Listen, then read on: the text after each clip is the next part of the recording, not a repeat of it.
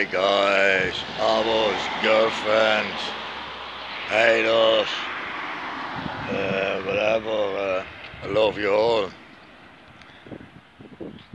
I was traveling with my bike and I came by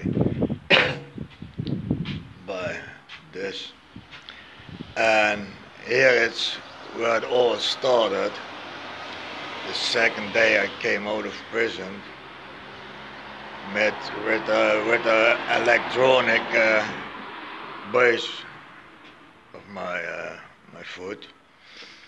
And the second day there are a couple of youth,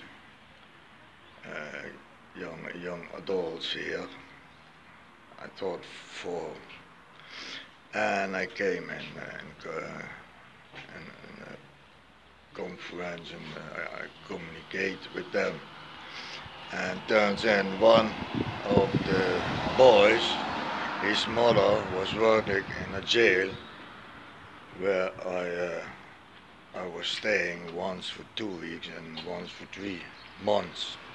And the same time that I had it 10 years. And now I came by here and we always sit here and we always play football here in the playground here. You can football here, look.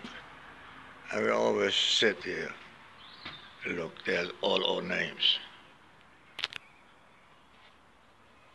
Kraki, Opa, Ronnie, Coco, Trucker, Power Up, Stony Maloney, Kabouter, Paul, Tiger, Simpson, Bum, KD, not yet, BMW, yes.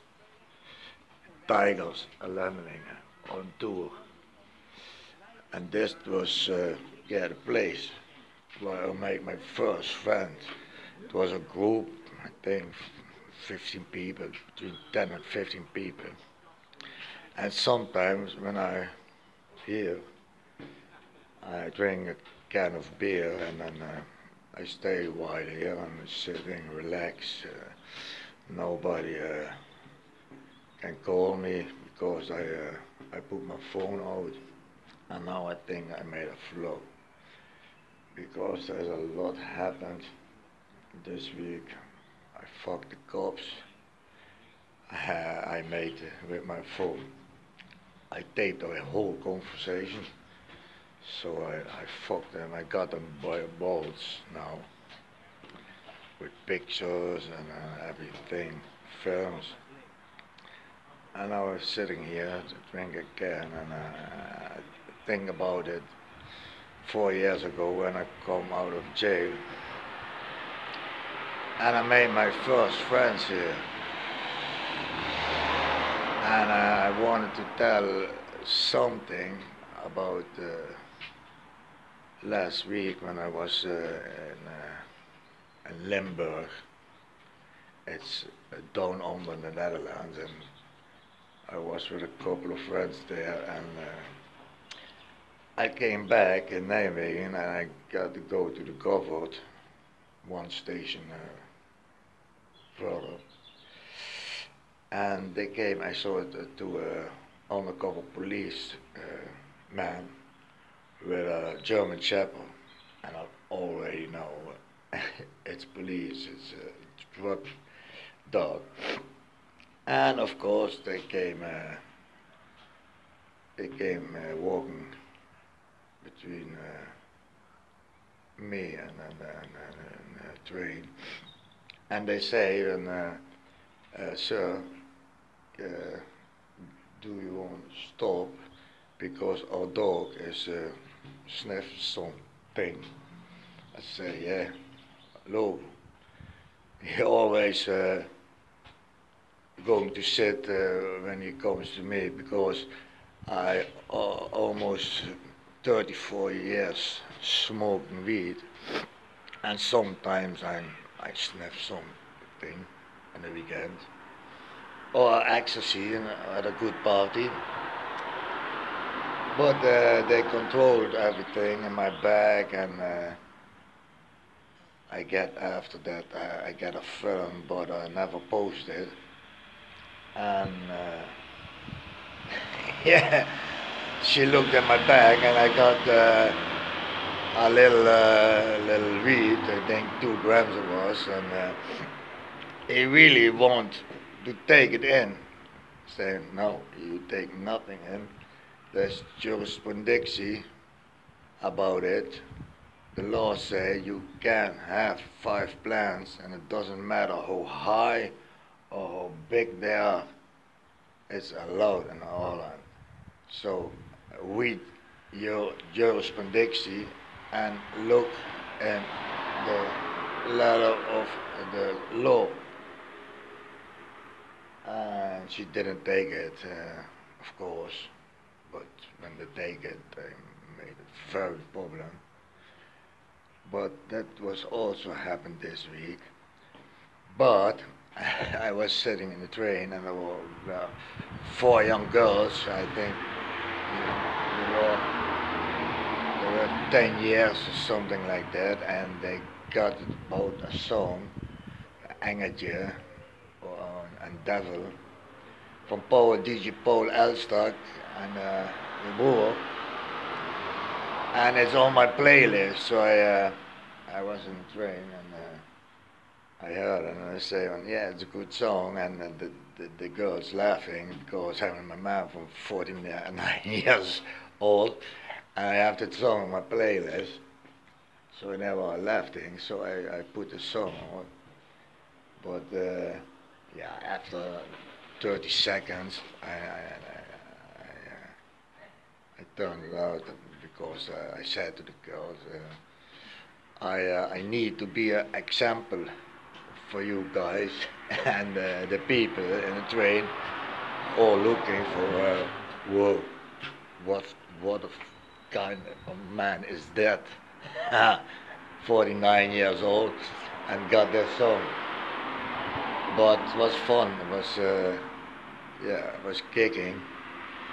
And the police, they really, sometimes I think I got always a bag with me for my grocery and beer or something.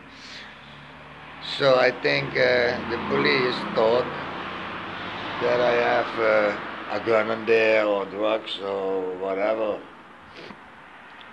But yeah, it was a really strange day, was it?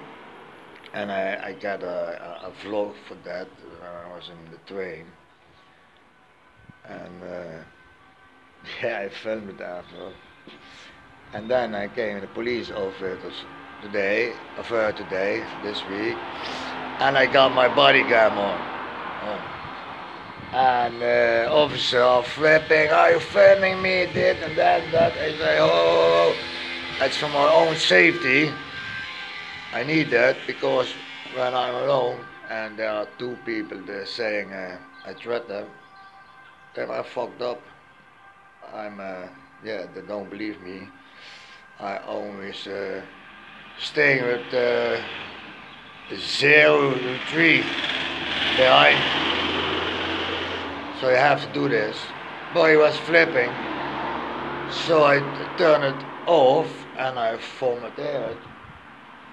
And he was happy, but he doesn't know that I got my phone in my pocket and have the whole conversation on tape, and he's lying on tape, and I got it now for court, so I can everything prove with pictures, film, everything. And he was first saying he wasn't there when they beat me up, and I said to him already, I was only a minute there, I said, listen, there are 4 cameras here, watch the camera views. And he said, yeah, we can do that, but there is no sound on it. I said, no, it's true, but you can see in the minute that I'm here, or my lips are moving or not, and they don't take the view, the film, they give for the cameras, nothing. But I got a friend who's trading me, and photographs and witness. So I get a letter. They don't go further with the investigation because there's no proof. But I have to prove. And I wrote a letter to the officer of justice. So they have to go on with the investigation. And now I got the tape where he first said, no, I wasn't there. And then he said, oh yeah, I was there. But after a couple of seconds, he told another lie. Because I said to him, there's also never a good rapport wrote, typed, whatever you call it. And he said, really, he said, no, it's true. There never is, then we never make a report of it. So, it's got really funny now. It was all funny, but it's got a lot more fun. And now I see a nice girl. I think I'm stopping with floating. And then see you next time, guys. So yeah, that's my vlog for today. And then we will see what's going on with this case. Look.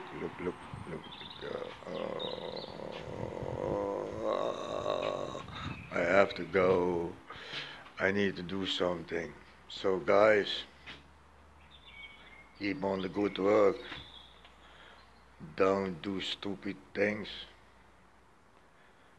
So, laters.